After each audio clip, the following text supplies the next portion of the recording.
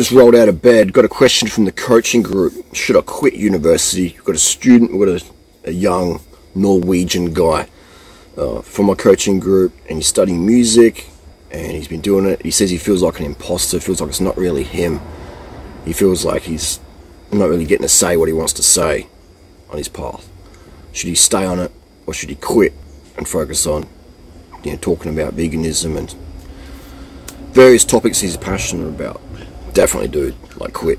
Like, if you're not enjoying it, if it's not giving you music, like I can wake up, just get out of bed and just talk and, you know, educate, because that's my passion, that's my life purpose. You could wake me up at 3 AM and ask me questions about, okay, well, you know, but don't do that. Let me get some sleep. But yeah, I'm saying you could, you know, like, it's like when I went to the Woodstock Fruit Festival back in the day, I ran my own festivals. People are like, how are you talking from like 6 AM till midnight with no stems, just cranking it out, just for sugar, water and fruits? Because that's my passion, you know what I mean? It's my passion. Like, stems will help me do more, but they don't help me live my passion in terms of like finding my passion, because that comes from within. Like the ultimate stimulant, if you need stems to do something, it's not for you. Like if I'm doing taxes or stuff I find really just mind-numbingly boring, then stems help me do that, okay? So that's a great one as well. If you need stems to do what you're doing the wrong thing, right? Now if you use a micro dose or a quarter dose to enhance it a few percent, okay, different. Like if you're a runner and you want to get extra 10 seconds or 20 seconds faster, okay, get it. But if you need stims to exercise, if you need stims to talk to a certain person, if you need stims to do blah blah blah blah blah, it's the wrong thing for you, okay? So that's why I tell people, remove all stimulants from your body. What does stimulants mean? Some people think sugar's a stimulant. Sugar's not a stimulant. Sugar's a nutrient. Right? Stimulant.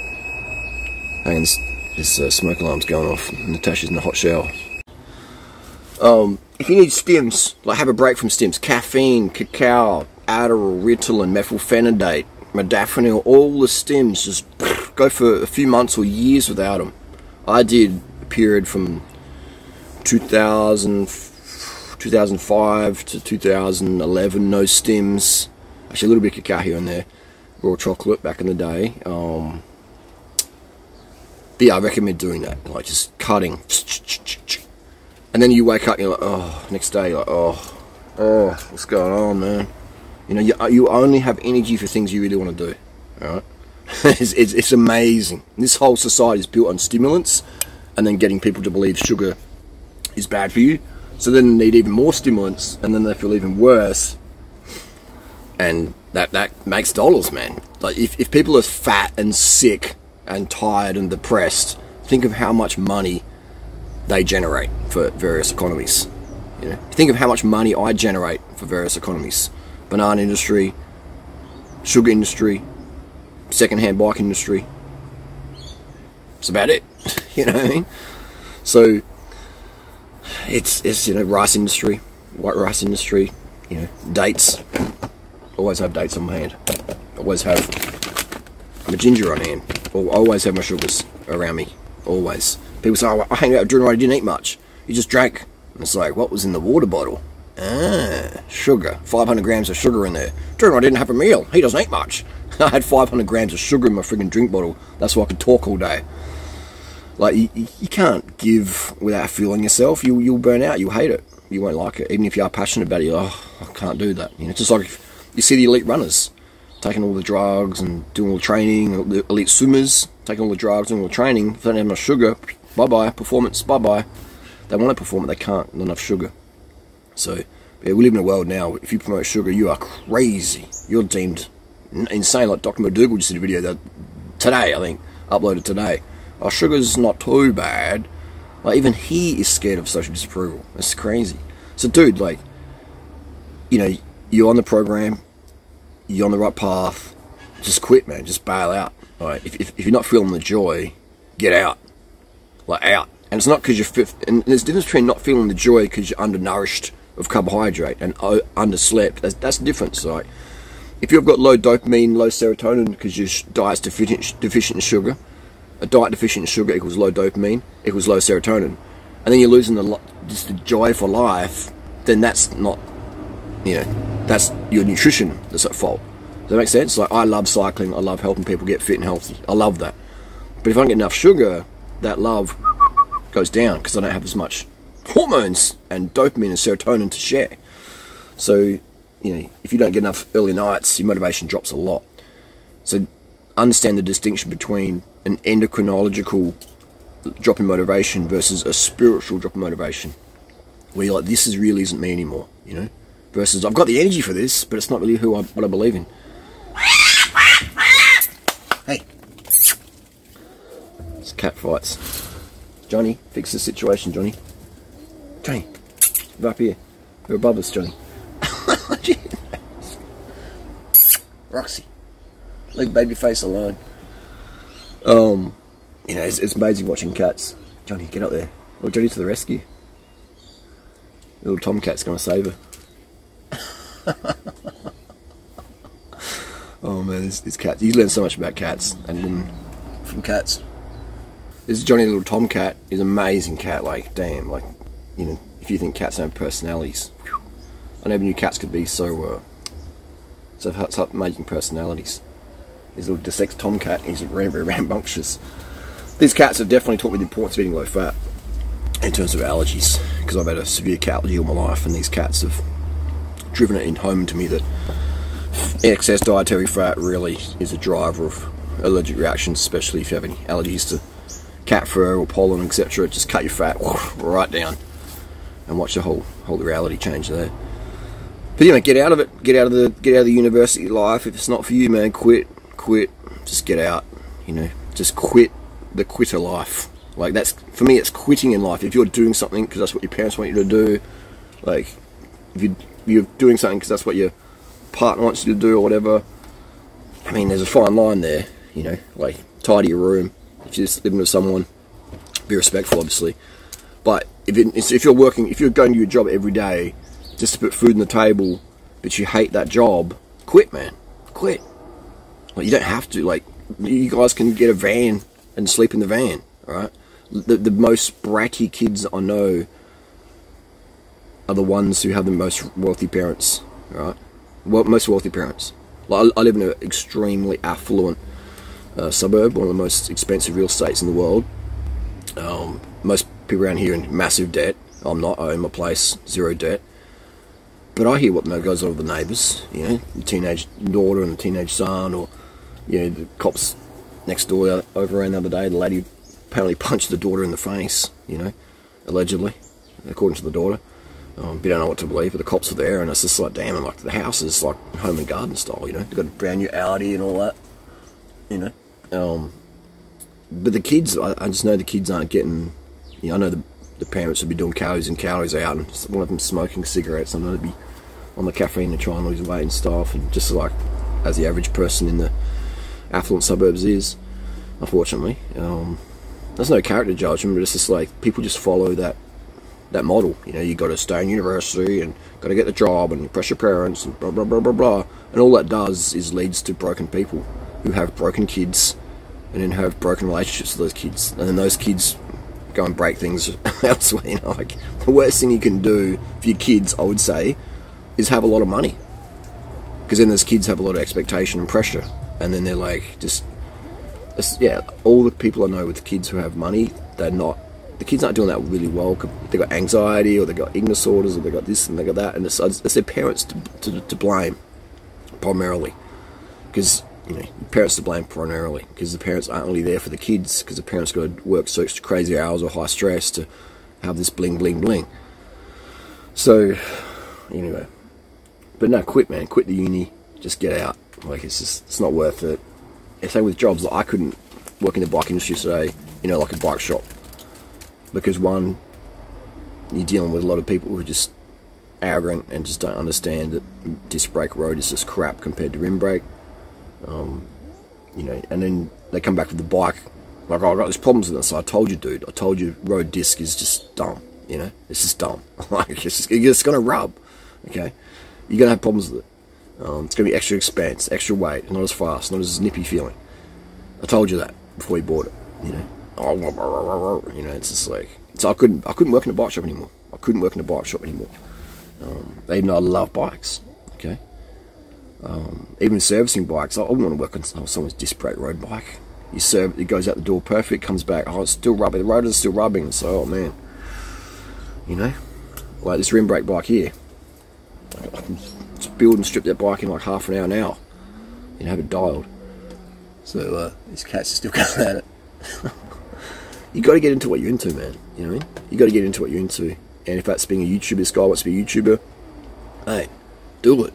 Like, you know, if you like money and fame and feeling significant, YouTube is the job for you. And if you're aligning with what you are passionate about with what you're promoting, that's where it's at, right? But people think money and fame will make them happy and glowy looking. And look at most people out there that I helped up over the years, the ones who've flipped on me. Look how depressed they look today. They got mad money. Like, some of them got way more money than I have. They're earning some bank.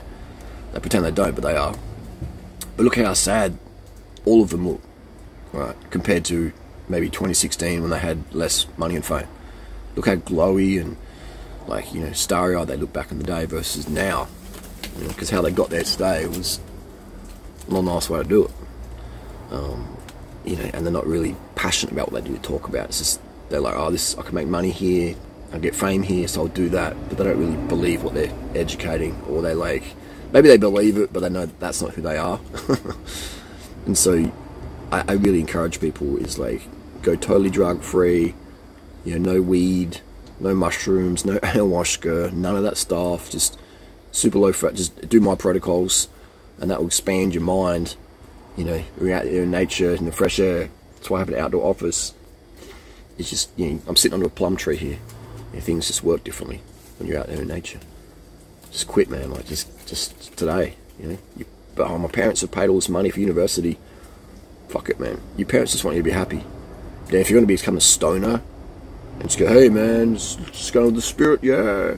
No, man, that's bullshit. All right? You're not going to, nah, no way, man. Like, you're going to sit around and get stoned every day, just like, and live off your parents' money. Like, fuck, dude, that's fucking, whoever's doing that, man, that's beta as fuck. You know, or you're going to live off your girlfriend's money, or your boyfriend's money, and go, oh god,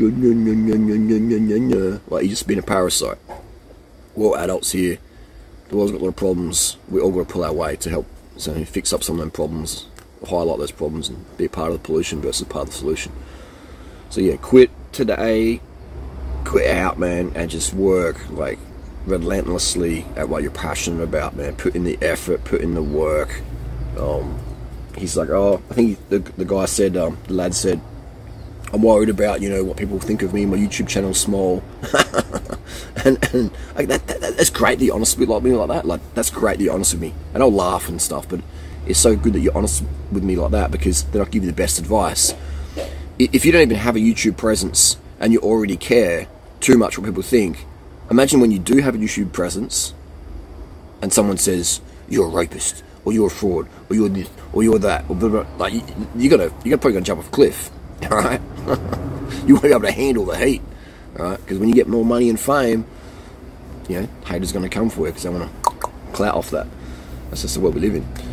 So if you can't handle, you know, like, it's like going into the gym. If you can't handle just the bar, you know, no weights, just the bar. You're on the bench press and you're doing bent over rows, or you're doing arm curls with just the bar. Oh, I can't handle this. It's like you're not going to progress. Like, that's just how it is. You know, so most of us are too emotionally injured, you know, and we're not going to do anything to reverse those injuries. We keep repaying them in our head. We keep emotionally injuring ourselves. Well, this happened to me when I was a kid, and I got rejected, and and we keep doing the injury again and again and again. You know, it's like, just say, if you keep repeating stuff in your head that's negative, that's not really serving you, then you're your biggest enemy. So yeah, this is a video not just for this specific person. This is a video for many people out there. So no, it's a great question, Sig, and I applaud you for questioning your current life path. You know, that's fantastic. Like, a lot of people go, oh, you've got schizophrenia, you're having a mental breakdown, you're having a psychosis, and it's like, no, those things only happen when we start doing drugs. All right, If you're staying away from drugs, you can't enter into the schizophrenia or whatever. But as soon as you start smoking weed, start doing stims, you know, you will. That's what kicks off psychosis. All right. If you no cigarettes, no caffeine, no alcohol, no weed, no stims, no prescription or street stimulants or anything like that, you can't have psychosis. You know, unless you do a water fast. And if you're having sugar and water and going to bed 9, 10 p.m., you're psychosis proof. Okay, so all the people I know who went into psychosis, they did the whole, I'm going to do a fast and I'm going to eat less, I'm going to do a dry fast, and some of them died, but they all of them went mentally fucked, like mental wards, just off the deep end, man, in a bad way. Like, if I say you're crazy, then you're really crazy, all right? And I'm a very open-minded person, all right? If I say you're crazy, then you're definitely crazy. And that's only because you just short circuit, you crash your dopamine, you crash your serotonin, like, and just went, you know, neurohormonal pathways just jumbled from your behavior, not because of some genetic thing or whatever. It's your behavior.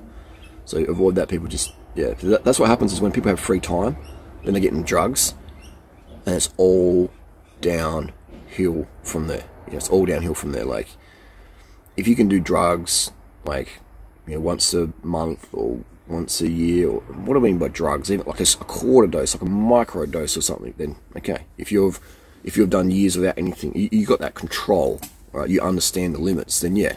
But if you're in your 20s, just don't even go there, man. Don't even go there. It's just not worth it. I mean, most people would have been there anyway, so we don't need to go back.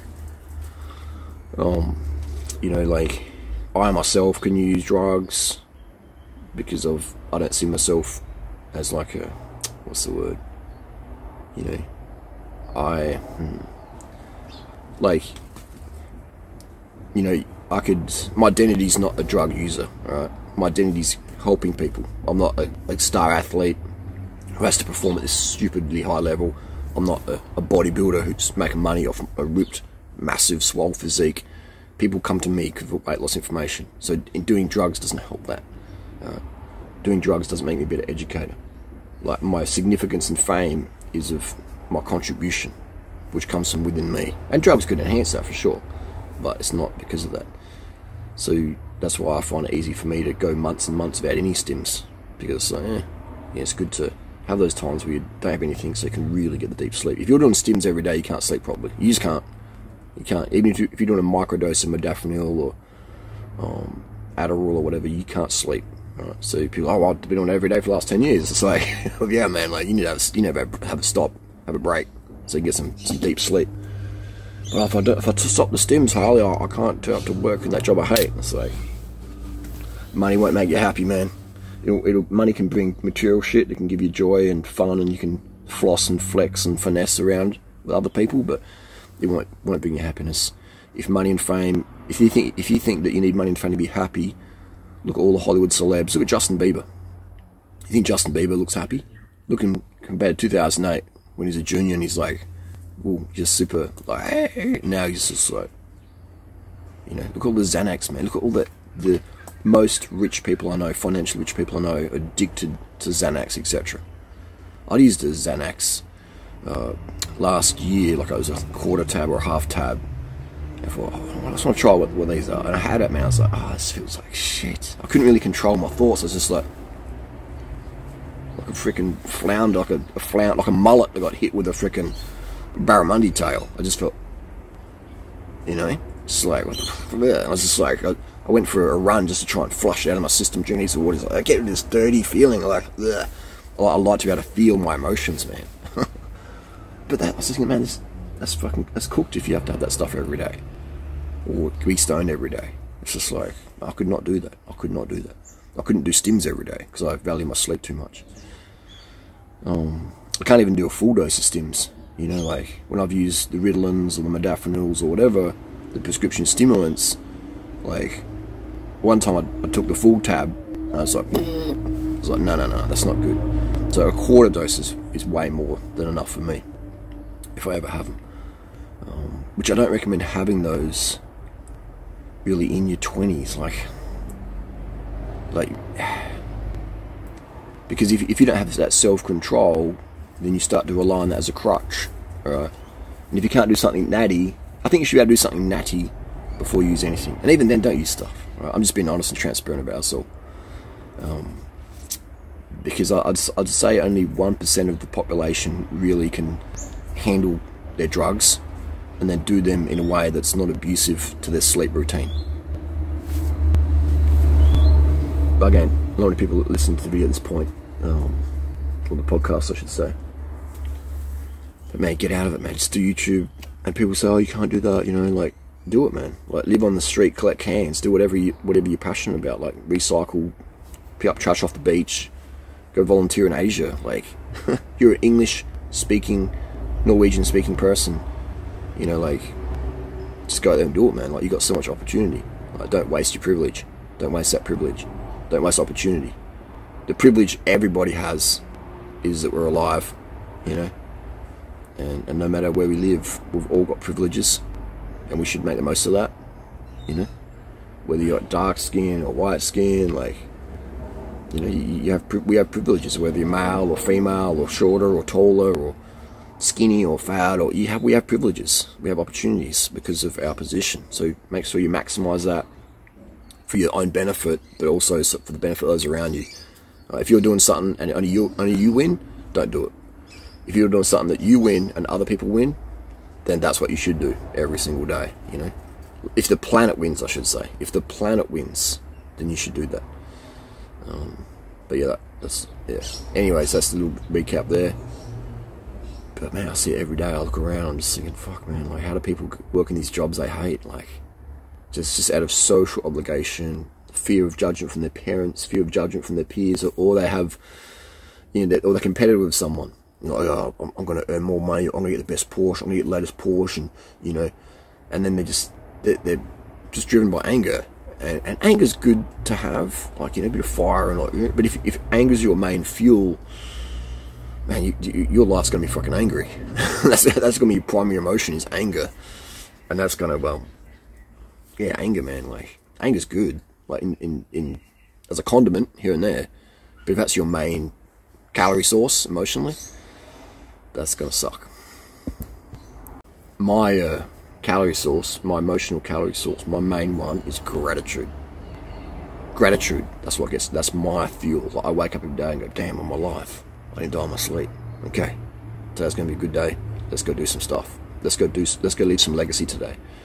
If you're not leaving legacy every day, or if I'm not leaving legacy every day, I'm like, I wasted my day. You know, I wasted my day. So contribution, that's my drive. Gratitude's my emotional fuel. Legacy, that's like leaving legacy for the planet, for the people around you, for the animals. For me, that's the main one. You know, legacy, contribution, and gratitude. And you're bouncing between those three focuses, emotions, whatever you want to call it. It's like a rotary motor. It's like legacy, contribution, gratitude, bouncing around. Some people are bouncing around obligation, anger, jealousy, bitterness, spitefulness. You know, that's their little motor. They're pinging off from bitterness to anger to resentment to obligation, and you see in their eyes they got this like big dark circles in their eyes, and just like they look really angry. You know, look angry. It's like, man, you got to change your fuel source, man. You got to change your fuel source to, you know, gratitude, contribution, legacy. You know, and then all of a sudden your whole face lights up. We all get older, man, but it's how it's that emotion that we show in our face. That's who we are. You see people walk around like, look like a downward, like, not that. You know, that they're running on a freaking rotary motor of bitterness, spitefulness, resentment, anger, ungrateful, entitlement, excessive self-entitlement. It's like, so yeah, what we wear in our primary thoughts are based on our behaviours every day, how we treat people, how we treat people in the past. Did we make amends? Did we apologise publicly? Did we make amends? Those things show on our face. You can't Botox it, you can't Photoshop it out. It's there forever until you change. us up here.